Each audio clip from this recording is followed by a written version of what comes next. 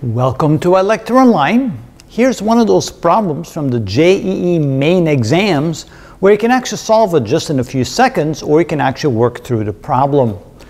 Of course, if you can just look at it and you understand some of the principles of decibel gain or decibel loss, you can then see how you can do this problem very quickly. So let's take a look at both ways of solving the problem, and then you can choose for yourself which way you'd like to go. But let's read it together. It says, a signal of 0.1 kilowatts is transmitted in a cable. The attenuation of the cable is minus 5 dB per kilometers, and the cable length is 20 kilometers. The power received at the receiver is 10 to the minus x watts. The value of x is, so we're looking for the exponent right here. And notice they do give us the equation. I'm actually surprised they gave you the equation, because I suppose that they would expect you to know that equation, have memorized it. So here, if you didn't memorize the equation, you end up being lucky. So first of all, let's understand what we mean with the problem itself. We have a cable. The cable has a length equal to 20 kilometers, and for every 1 kilometer, we have an attenuation of minus 5 dB. So if we multiply this by 20 kilometers, so if we have minus 5 dB per kilometer and we multiply times 20 kilometers, notice the kilometers cancel out and we end up at a minus 100 dB attenuation. Then also realize that the power, so here we have power out divided by power in. So power in to the cable is equal to 100 watts. Power out is equal to question mark, and that's what it's all about. The answer has to be put into that format, and we're finding the exponent. Now, the way you can solve this problem quickly is to realize that with decibels, we know that, let me give you a little table here. We have decibels, and then we have the ratio of power out over power in. Let's make that out, there we go. And so if we have a gain of 10 decibels, that means the power out over the power in is 10 to 1. If we have 20 decibels, then the power out to power in is 100 to 1. If we have 30 decibels, it's 1,000 to 1. And 40 decibels is 10,000 to 1. Of course, that would be 10 to the first, 10 to the second, 10 to the third, 10 to the fourth. And so if we go all the way out to 100 times, or 100 decibels of a gain, that means this is 10 to the 10th. Now in reverse, if we go negative, and maybe I'll use a different color for that. Let's see here. Let me try blue. See if my blue pens work. So if it's a minus 10, then here we have 1 over 10 to the first power, or that would be equal to 10 to the minus 1. If we have minus 20 dB, then this becomes 10 to the minus 2.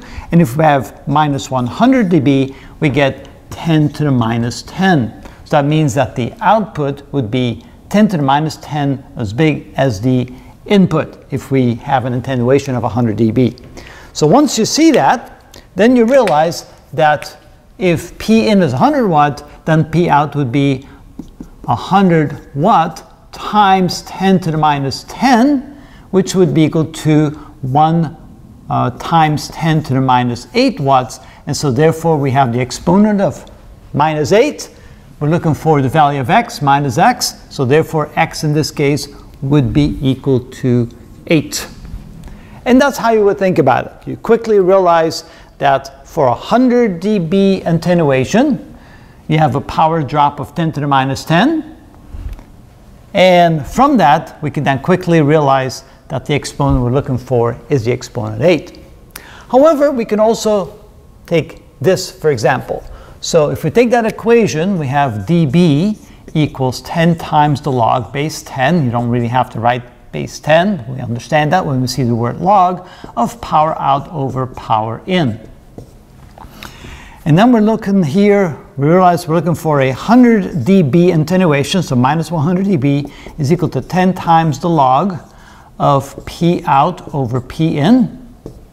And then we divide both sides by 10, so we have minus 10 is equal to the log of P out over P in. And then we take the antilog of both sides. So 10 to the minus 10 is equal to 10 to the log of P out over Pn. And of course, 10 raised to the log, that negates, which means that we end up with, on the left side, 10 to the minus 10 is equal to, and those two negate, so we end up with, that's equal to just 10. Wait a minute, wait, what's going on here? Yeah, 10. So that negates, and I get the ratio, P out over Pn. I got lost there for a moment. And so now what we're doing here is we realize that the ratio of P out to Pn is 10 to the minus 10. That's what we got here. Or we can simply say that P out is equal to P in times 10 to the minus 10. And P in was 100 watts. Multiply that times 10 to the minus 10, which means that this is 1 times 10 to the minus 8 watts P out.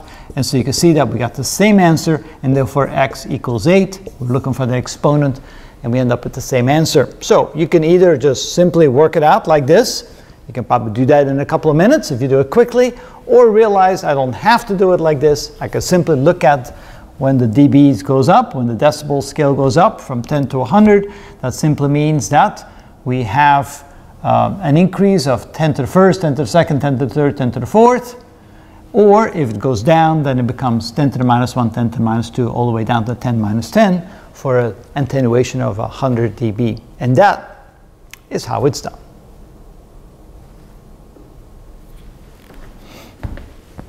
Okay.